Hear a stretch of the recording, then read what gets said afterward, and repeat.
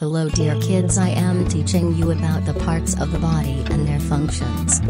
Let's start simplified list of body parts and their functions.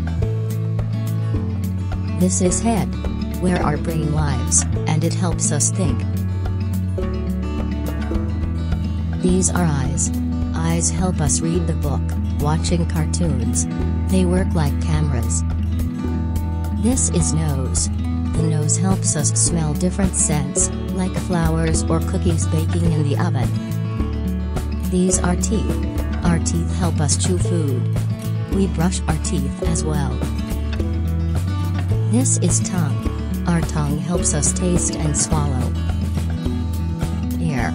Ears let us hear all sorts of sounds, like music, laughter, and birds chirping. Arm and hand. We use our arms and hands to pick up things, hug our friends, and draw pictures. This is chest.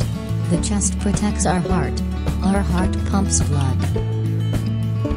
This is elbow. Elbows help us bend our arms.